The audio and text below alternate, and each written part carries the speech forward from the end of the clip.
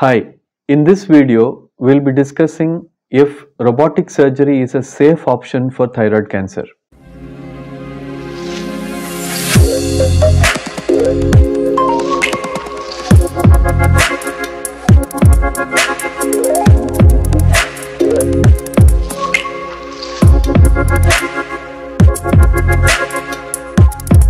As I have already discussed with you in my previous video, every thyroid surgery you have options. You have options of open surgery, endoscopic surgery or robotic surgery.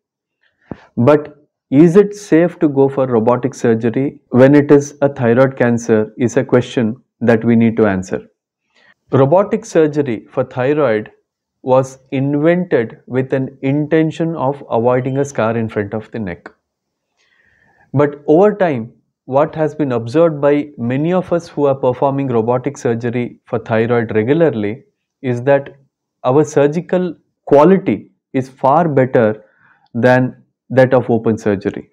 In the beginning, the robotic techniques that were used for thyroid surgery were the transaxillary technique and the retroauricular technique. Transaxillary means from the armpit, they used to put a large wound like about 7 to 10 centimeter and go up to the neck and perform the thyroid surgery.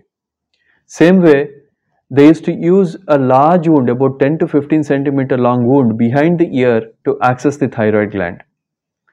Then came the transoral route, means from the mouth. They used to reach the neck from mouth and perform the surgery and remove the thyroid gland. Now the problem with these other techniques is some of them cannot handle large glands. Some of them cannot reach both sides of thyroid gland easily. So when I started looking at these problems, I developed a technique called Rabbit, which can access the entire thyroid gland beautifully from both sides.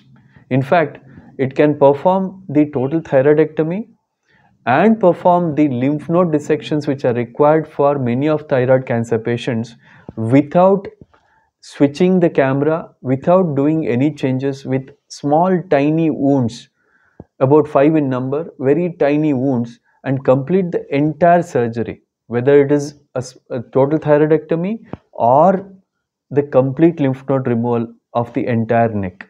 Over the years, we have performed more than 150 cases of Rabbit, and we have been able to see that it is safe, effective, and to a certain extent may be better than open surgery in our hands.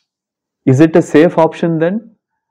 It seems like so, because over the years, from whatever evidence we have seen, it seems to be equal to open surgery at least.